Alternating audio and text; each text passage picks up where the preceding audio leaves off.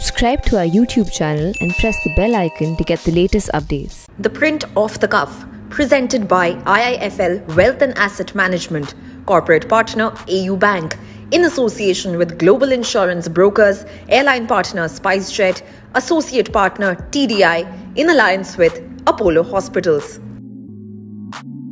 वो आपने एक जो स्पीच दी है अपने NHAI के अफसरों को कि सब अफसरशाही ब्यूरोक्रेसी सब कुछ गड़बड़ करती है और कोई बात हर चीज़ they put everything in orbit, nothing gets done. That speech of yours also went around the world. नहीं, वो ऐसा है कि मेरा भाषण जो था वो NHAI की बिल्डिंग जो 2 साल में बननी चाहिए उसके लिए 13 साल लगे। जो 120 करोड़ में होनी चाहिए वो 350 पौने 400 करोड़ लगे। तो जो वेस्टेज ऑफ मनी था उसकी चीड़ मेरे मन में आई, तो मैंने उस बिल्डिंग को लेकर वो भाषण दिया था और उसमें गलतियां हुई, निर्णय नहीं करना, काफ़ी उसमें प्रॉब्लम थी जो आप भाषण में आपने सुने। वो देखकर मैंने निश्चित रूप से जिन बातों का उल्लेख किया था। पर NHAI में अच्छा भी काम होता है। अभी आज 35 किलोमीटर पर डे हमने क्रॉस किया है, कल का दिन बाकी है। एक समय में जब 40 करोड़ पर डे हम रोड बनाएंगे, हम highest in the world now. इतना रोड कंस्ट्रक्शन किसी देश में नहीं होता। हमने अभी 2.5 किलोमीटर रोड 4 लेन का सीमेंट कंक्रीट का 24 घंटे में किया। एक 25 किलोमीटर सिंगल लेन रोड हमने 24 घंटे में किया, वर्ल्ड रिकॉर्ड हो गए। तो अच्छा भी काम करने वाले लोग हैं, बुरा भी काम करने वाले लोग हैं। और उस बिल्डिंग को लेकर जो बातें सच्चाई की थी वो मैंने सुनाई थी। तो जो सही था देश के हित में वो मैंने कहा था। अफसरशाही के साथ काम करना कितना चैलेंजिंग है, कितना चुनौतीपूर्ण है और कितने बदलाव आए हैं उसमें? देखिए, मैं पहली बात तो आपको बताऊंगा कि अधिकारी कैसे भी हो, मिनिस्टर कैसा, ये देखकर अधिकारी रिस्पॉन्स करते हैं और मदद भी करते हैं और काम भी करते हैं। और मेरा अनुभव बहुत अच्छा है क्योंकि मैं अपने साथ ड्राइवर भी काम करता है, पुलिस वाला भी काम करता है, PA भी करता है और अधिकारी करते हैं। तो मेरा मैनेजमेंट का प्रिंसिपल है कि ये मेरा परिवार है। मेरे रिटायर्ड हुए अधिकारियों के साथ भी आज मेरे फैमिली रिलेशन है, जो महाराष्ट्र में थे। दिल्ली में तो अभी भी जो रिटायर्ड हुए वो भी है। तो मैंने कभी यूज एंड थ्रो नहीं किया। मैं ये मानता हूँ कि human relationship is the biggest strength of politics, business and administration. और ये मेरी सोच भी है और मैं बिजनेस मैनेजमेंट कर रखा है, मैंने किया है, तो मैं इस बात को जीवन में पालन करता हूँ। मैंने रिलेशनशिप जो रखी वो रखी और मैंने कभी रिलेशनशिप उसके सत्ता, संपत्ति और ये जिसको मेरा दोस्त बना वो दोस्त है ना दोस्त, बस उसके साथ मैंने रिश्ता निभाया। तो पहली बात, मेरी रिलेशनशिप छोटे छोटे लोगों से अच्छी रही। मैं कभी प्रोटोकॉल हूँ, मैं मंत्री हूँ, तुम छोटे हो, ये क्लास 1 है, ये क्लास 2 है, ये क्लास 4 है, मैंने कभी नहीं किया। सबके साथ प्रेम किया और सबने मेरे ऊपर प्रेम किया। इम्पॉर्टेंट चीज़ ये आती है कि सरकार की सिस्टम जो है वो उनको ये सिस्टम इस बेस है कि सब लोग डिसऑनेस्ट और चोर है ऐसा समझ के सिस्टम बनाई गई है। तो चेक एंड काउंटर चेक इतने हो जाते हैं कि सिस्टम आगे चलती नहीं।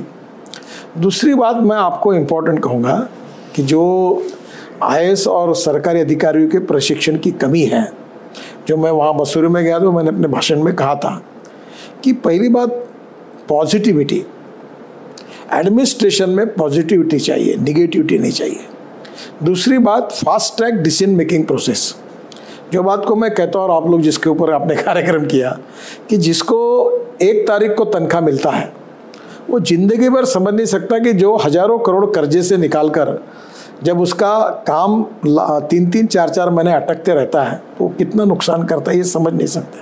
पहली बात तो ऐसा है कि मैं ट्रांसपोर्ट मंत्री हूँ और इस देश में 12 साल से इथेनॉल लाने की कोशिश कर रहा हूँ। तो स्कैनिया जो कंपनी है वर्ल्ड की ऐसी पहली है कि जो इथेनॉल की बस बनाती है। उन्होंने पहली बार इस देश में इथेनॉल बस लाने के लिए मैंने उनको प्रमोट किया, लाया। मैं खुद स्वीडन गया था। तो किसी व्यक्ति ने एक तकरार की कि मैं स्वीडन में गया था तो मुझे जाने आने का टिकट का खर्चा मेरा कंपनी ने किया है और मुझे बस दी थी। तो पहली बात तो मैं अपने क्रेडिट कार्ड पर टिकट लेकर गया था तो वो उड़ गया। अब ये बस जो थी उन्होंने नागपुर महानगर पालिका को 35 बसें थी, दोनों के बीच में एक करार था, फिर उसमें कुछ झगड़ा हुआ।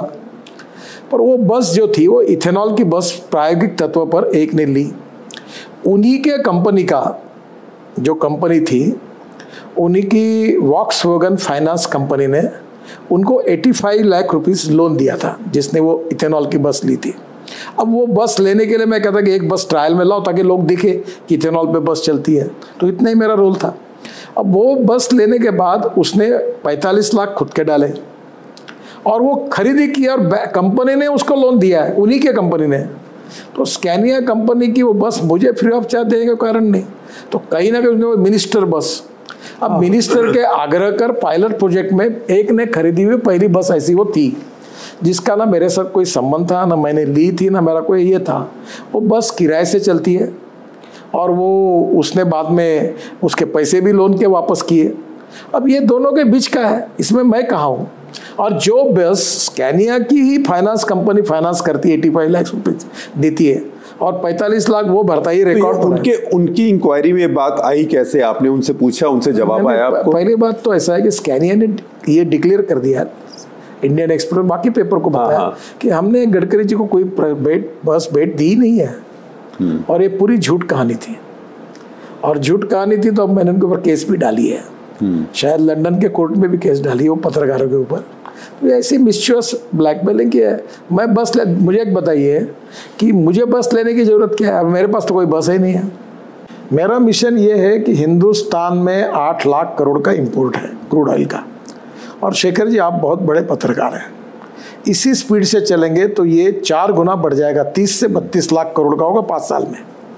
अब मुझे बताओ हमारे देश के इकोनॉमी के 32 लाख करोड़ अगर चले जाएंगे, उसके बजाय हमारे एग्रीकल्चर में, हमारे देश में ये इंपोर्ट न होते हुए यहाँ देश के गरीब लोगों को रोज़गार मिले, किसानों को अच्छा भाव मिले और यहाँ के लड़कों को रोज़गार मिले, तो इसलिए बायोफ्यूल में ethanol, methanol, biodiesel, bio CNG, electric, अभी मैं लिथियम आयन बैटरी पर मैंने अभी मीटिंग की, अब उसमें मेटल आयन में sodium ion, zinc ion, aluminium ion और स्टील आयन, इस पर रिसर्च हो रहा। इसरो के लोगों को बुलाया, डीआरडीओ के लोगों को बुलाया, देश भर के लेबोरेटरीज वालों को इकट्ठा किया। अब वो लिथियम आयन बैटरी 81% बन रही है।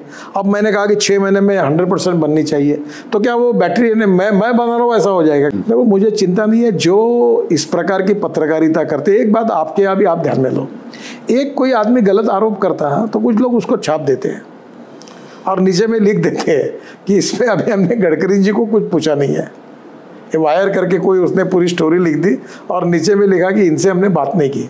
अब खुद स्कैनिया कंपनी ने डिक्लेयर किया कि ना हमने किसी को बस भेंट किया ना कुछ किया। तो Scania is a part of Volkswagen group, मैं जानता हूँ, और वॉक्सवैगन के फाइनेंस कंपनी ने वो जो बस का उल्लेख था उसको फाइनेंस किया। देखो इस प्रकार की, अब तो राजनीति में ऐसे झूठे वाटे आरोप होते हैं, पर मैं आपको कह रहा हूँ वो तो 1 करोड़ 35 लाख की बस थी और जो भी पैसा दिया गया था वो कर्जा और वो का रिकॉर्ड था, तो कोई विषय तो उड़ गया, छापा भी नहीं कही और लोगों ने सीरियसली लिया नहीं। पर इस प्रकार से जो बेसलेस बातें होती है उसका दखल लेने के पहले कम से कम हमारी पत्रकारिता में भी किसी ने न्यूज छापने के पहले उसके डिटेल में तो जाना चाहिए। जो गए वो कंपनी ने पूछा, अभी कुछ लोगों ने छापा कि स्कैनिया से हमने बात की और उन्होंने कहा हमने ऐसी कोई बस उनको भेंट नहीं दी। मैं अपने खुद के टिकट से गया था और अभी भी मैं इलेक्ट्रिक बस स्कूटर कार में घूमता हूँ, तो मैंने अपने खुद खरीदी की है पैसे से। आपकी स्क्रैपेज पॉलिसी कैसे काम करेगी? क्योंकि अमेरिका में 2008 में they had come with A policy cash for क्लंकर्स, तो आपका ये कैश फॉर क्लंकर्स है। क्लंकर्स मतलब जो खटारा गाड़ियां हैं, उसके बदले आपको कुछ वैल्यू मिलेगी। तो आप ये कैसे, हाउ विल इट वर्क? देखो पहली बात तो ऐसे है कि इस पॉलिसी की विशेषता समझ लीजिए। मैं जब स्टूडेंट था 74 में, तब मैंने बजाज स्कूटर ली थी, तो मैं कहता था इसका एवरेज 26 से 28 किलोमीटर पर लीटर आता है, और लैम्ब्रेटा स्कूटर थी वो 20-21 पे आती है, तो मैं कहता था ये फ्यूल इफिशिएंट है।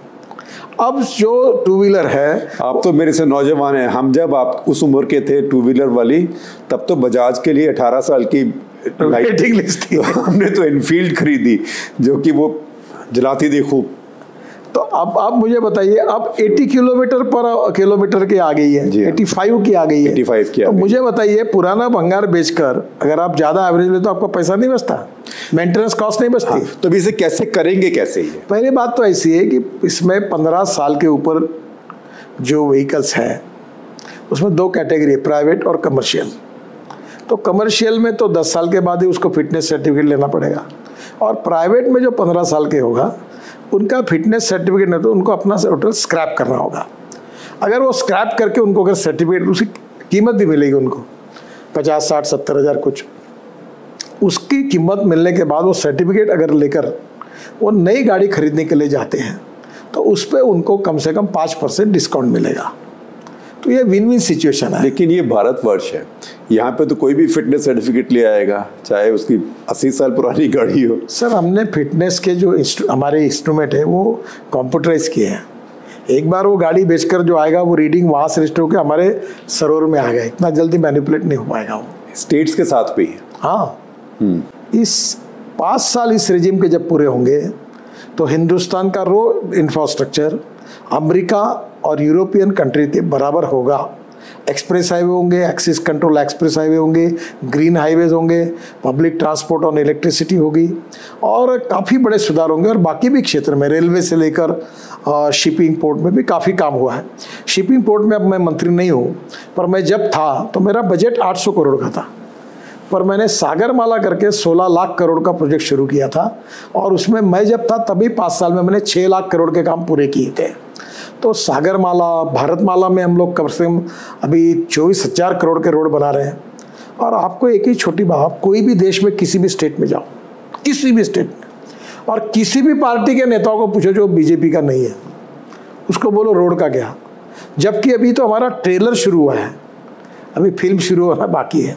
सब लोग आपको पॉजिटिव फीडबैक देंगे, चाहे आप पंजाब में जाओ, हरियाणा में जाओ, बिहार में जाओ, यूपी में जाओ, अरुणाचल जाओ, मेघालय जाओ, त्रिपुरा जाओ, तेलंगाना जाओ, कर्नाटक जाओ, आंध्र जाओ, तमिलनाडु जाओ, कहीं भी जाओ, आपको अच्छी बात नहीं। ये मुझे समझाइए, नॉर्थ ईस्ट के लिए आपने क्या एक अलग से कॉर्पोरेशन बनाया, वो कैसे काम कर रहा है? हमने नॉर्थ ईस्ट के लिए एक NHIDCL करके हमने कॉर्पोरेशन बनाई जब हमारी सरकार आई तब, और उस कॉर्पोरेशन में अब 1.5 से 2 लाख करोड़ के काम है और उसने भी 40,000 करोड़ के काम पूरे भी किए हैं। आसाम, अरुणाचल, मेघालय, त्रिपुरा, मणिपुर, ये जो पूरा नॉर्थ ईस्ट है वहाँ हम काम कर रहे हैं। वर्ल्ड बैंक के सहयोग से ADB के भी कोई बड़े बड़े म्यांमार तक के प्रोजेक्ट कर रहे हैं रोड के। अभी मैंने नर्मदा में अपना ये ब्रह्मपुत्र में हमने ड्रेजिंग करके ड्रेजिंग पूरा किया, बराक का पूरा ड्रेजिंग किया। फिर मैंने ये बांग्लादेश में जाकर मुंगली पोर्ट तक भी ड्रेजिंग करा के दिया है और वाटर पोर्ट बने हैं। गंगा का वाटरवेज पूरा हुआ है। रोड में भी काफ़ी बड़ा काम नॉर्थ ईस्ट में हुआ है। और इस चुनाव में भी जब मैं गया तो मुझे जहाँ गया वहाँ लोग कह रहे थे कि हमारे रोड के इतने बदल गए कि लोगों की खुशी चेहरे पर दिख रही थी। आज जो आपकी पार्टी चल रही है इसमें और जो पहले पार्टी चलती थी, जैसे आपके समय, राजनाथ जी के समय, उसमें पार्टी के चलने में क्या फ़र्क है और ये बेहतर है या बदतर है?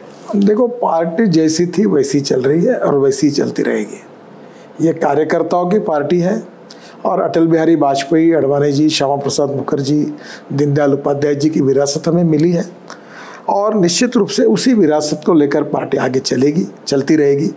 हर अध्यक्ष आता है, उसकी अपनी विजन होती है, उसका एक अप्रोच होता है। समय के अनुसार पीढ़ियाँ बदलती रहती है।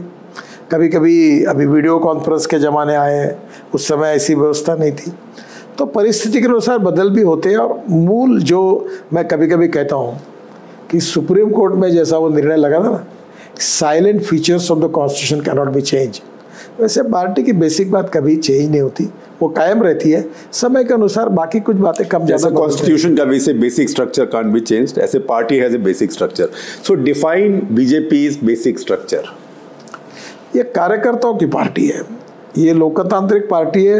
हमारे बूथ से लेकर चुनाव होता है, चुने हुए अध्यक्षों से हमारा अखिल ऑल इंडिया के अध्यक्ष का चुनाव होता है, चुनाव अधिकारी करके लोग काम करते हैं।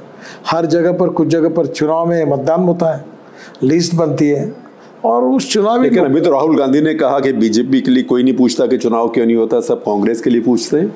नहीं, राहुल गांधी को पता ही नहीं जी, वो बहुत नॉन सीरियस बातें करता है। पहली बात तो ऐसी है कि बीजेपी में हर स्टेट में चुनाव हुआ है, हर जिले में चुनाव हुआ है, हर नगर में चुनाव हुआ है। आज नड्डा जी भी चुनकर आते हैं तो अभी उसके बाद में ये वोटिंग होने के बाद ही आएंगे। देखो, कुछ फेज में टेम्पररी ऐसे होंगे तो भी एक बार उनको राष्ट्रीय परिषद में अपना उनका सब बातों में शिकामोतब करना पड़ता है। योगी आदित्यनाथ जी को तो बना दिया ना यहाँ से, वो तो बाद में चुनाव कराया एक बार नाम उनका लेके हाईकमांड ने। आपके यहाँ भी हाईकमांड कल्चर आई है अभी। देखो, पार्लियामेंट्री बोर्ड तो सुप्रीम है। अटल जी, अडवाणी जी के समय भी पार्लियामेंट्री बोर्ड में अनेक बार जब निर्णय थे तो पार्लियामेंट बोर्ड में वो फाइनल हुए हैं। और हर पार्टी में होता है। हमारी पार्टी ये परिवार की पार्टी नहीं है। मैं भी पार्टी में पोस्टर चिपकाता था, दीवार पर, काली दीवार पर सफ़ेद पेंट लगाता था। मोदी जी के भी पिताजी माताजी कोई MP MLA नहीं थे, वो एक चाय बेचने का काम करते थे, उस परिस्थिति से आए हैं। हमारे पार्टी में नेता के पेट से नेता नहीं पैदा होगा। अटल बिहारी वाजपेयी नहीं थे, ना अडवाणी जी थे, ना श्यामा प्रसाद मुखर्जी थे। हम लोगों ने अपने अपने जीवन में कन्विक्शन के साथ, एक विचार के साथ, लोकतांत्रिक आस्था पर, व्यवस्था पर विश्वास रखकर उनने पार्टी की स्थापना की, इमरजेंसी के खिलाफ लड़ाई लड़ी। आपको मैं बताता हूँ, अगर 74 में मैंने 1 साल कॉलेज का छोड़ दिया और JP के आह्वान पर मैं इमरजेंसी के खिलाफ काम करने लगा, उसी से राजनीति में आया, तो मैं लोकतंत्र, ये आस्था है हमारी, ये कमिटमेंट है, ये श्रद्धा है, और उसी के आधार पर हम पार्टी राजनीति में आई और आज वो कन्विक्शन है। और मैं आपको एक बात साफ बताता हूँ, मेरे पदों से, सत्ता में मिले हुए पदों से भी मेरी विचारधारा श्रेष्ठ है। इसलिए हमने पार्टी में एक बात मैं कहता था अध्यक्ष, पर्स एंड पर्सन, यानी पैसा और व्यक्ति, इसमें व्यक्ति श्रेष्ठ है। पार्टी एंड फिलॉसफी, इसमें फिलॉसफी श्रेष्ठ है। और इसलिए मैं अक्सर एक बात कहता हूँ कि जो फिलॉसफी है, वो जो कन्विक्शन है कि समाज की सामाजिक आर्थिक परिवर्तन के लिए और हिंदुस्तान को आत्मनिर्भर भारत बनाना, भय भूख आतंक से मुक्त करना, गांव गरीब मजदूर किसान का कल्याण करना और वर्ल्ड की नंबर 1 की ग्लोबल इकोनॉमी बनाना, और ये देश में बेरोजगारों को रोजगार मिले, किसानों को सुखी समृद्धता संपन्नता मिले, ऐसा राम राज्य जो गांधी जी कहते थे, उस प्रकार का एक राम राज्य इस देश में निर्माण हो, ये देश आगे जाए, दुनिया के नंबर 1 की ताकत बने, यही हमारी कन्विक्शन है, यही विचारधारा, उसके लिए हम काम कर रहे हैं। हिंदुत्व का धर्म संबंध किसी रिलीजन के साथ नहीं है, पूजा पद्धति के साथ नहीं। आप सुप्रीम कोर्ट ने हिंदुत्व का जो डेफिनेशन की है, it's a way of life. जैसे आप पत्रकार है, बहुत बड़े, Hinduism is a way of life, Hindutva is a political concept. नहीं, मैं आपको बताता हूँ, हिंदुत्व ये वे ऑफ लाइफ है। जैसे आप पत्रकार हैं, आप कहते हैं कि मैं मेरे पत्रकार धर्म का पालन कर रहा हूँ, तो धर्म का अर्थ कर्तव्य के साथ होता है। हिंदुत्व का अर्थ जो है, ये देश का इतिहास, संस्कृति, विरासत से लेकर इस देश का इतिहास, यानी किसका इतिहास? बहुसंख्य हिंदू समाज का इतिहास ही है। और इसलिए हिंदू या जातिवादी या संकुचित शब्द नहीं है, सांप्रदायिक शब्द नहीं है। शेखर जी, मैं आपको एक प्रार्थना करूंगा, इसको जरूर डिबेट कराइए। सेकुलर शब्द का अंग्रेजी डिक्शनरी में अर्थ क्या है? धर्मनिरपेक्षता नहीं है। हाँ। सर्वधर्म समभाव और पंथ निरपेक्षता, ये सेकुलर शब्द का अर्थ है। तो सब धर्मों के साथ समान न्याय, justice with all and appeasement of none, सबका साथ सबका विकास। हमारे देश में विदेशी नागरिक घुसने के बाद हमारे यहाँ कुछ पार्टियां उनको नागरिकत्व देने की बात करती है और वोटिंग राइट देती है, उसका समर्थन करती है। ये एंटी नेशनल अप्रोच है। जो हमारे कॉन्स्टिट्यूशन में लिखा है कि जो हिंदू है, बौद्ध है, जैन है, क्रिश्चियन है, सिख है, वो अगर किसी देश से अगर आते हैं तो वो निर्वासित है, उनको हमारे देश में सिटीजनशिप मांगने का अधिकार है। पर जब भारत और पाकिस्तान दो देश बनने के बाद पाकिस्तान ने अपने को मुस्लिम राष्ट्र घोषित किया, हमने हमको हिंदू राष्ट्र घोषित नहीं किया। वो कॉन्स्टिट्यूशन में लिखा है, वो CAA में कहा गया है, जो अभी लॉ पास करी है उसमें कहा गया है। नहीं सर, आप एक काम करिए कि जो शरणार्थी आए थे, हाँ, वो तो पार्टीशन के समय, उस समय यही था। हाँ। और उस समय गांधी जी ने एक स्वीकार किया था, कांग्रेस ने स्वीकार किया, और ये संविधान में लिखा हुआ है कि जो हिंदू आ रहे हैं पाकिस्तान से, वो मजबूरी से आ रहे हैं। देखो, मैं आपको बताता हूँ, इस देश में, वर्ल्ड में मुसलमान अगर कहीं जाता है, निर्वासित होता है, तो उसको जाने के लिए 100-200 देश है। नहीं, देखिए वो तो एक अलग नहीं, ऐसा नहीं, ये मुद्दा मेरा पूरा होने दीजिए। पर इस देश के सिख, बौद्ध, जैन, इस देश के हिंदुओं को कहाँ देश है, कहाँ जाएंगे वो? जो आपने लॉ पास की है, ये तो 31 दिसंबर 2014 तक की है। तो उसके बाद ये कहा गया कि उसके साथ साथ NRC भी होगा। इसका मतलब जो 71 के बाद से जो लोग आए हैं, उनमें जो मुसलमान हैं उनको बाहर निकाला जाएगा। अब देखिए इस समय कौन बाहर निकल सकता? आप बांग्लादेश किसी को भेजेंगे इस समय? देखो, पहली बात तो ये करिए, पर उनको नागरिकत्व दे देते आप उनको वोटिंग राइट देंगे। आपको मालूम है, फखरुद्दीन अली अहमद जब आसाम में जिस कॉन्स्टिट्यूशन लड़ रहे थे, जो आसाम का आंदोलन हुआ था, बरपेटा में थी। हाँ, अचानक उनके कॉन्स्टिट्यूशन में 40% ग्रोथ हो गए।